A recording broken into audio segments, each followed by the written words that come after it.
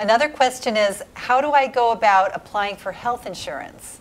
And do I need to send my medical records along with application forms? Great question. Yeah, so I wouldn't send medical records with your initial application. I would just apply to the school and send in the admissions requirements.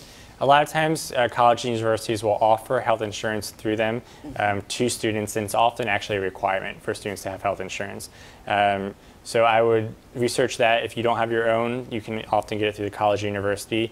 Oftentimes you'll have to send in immunization records or something like that, but that's often much further down the line, usually in the summer before you attend school. So I wouldn't send anything as sensitive as medical records with your application.